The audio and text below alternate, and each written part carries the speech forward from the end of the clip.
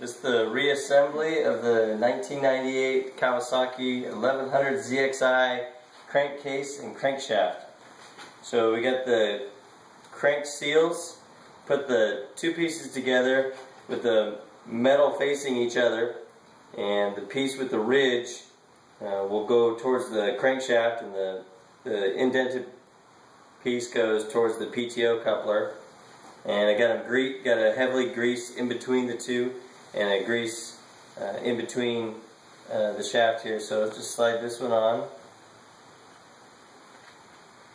and this one goes on the front with the little knobs going towards the crankshaft. So, and it's also nicely greased up.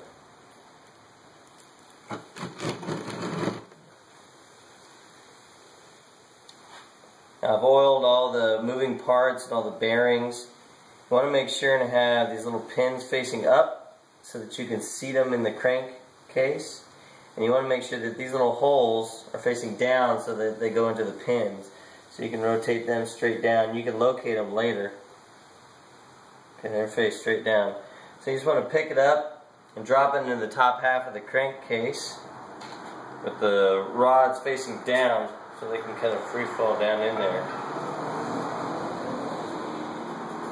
Okay, once you have it in there, you can locate the pins.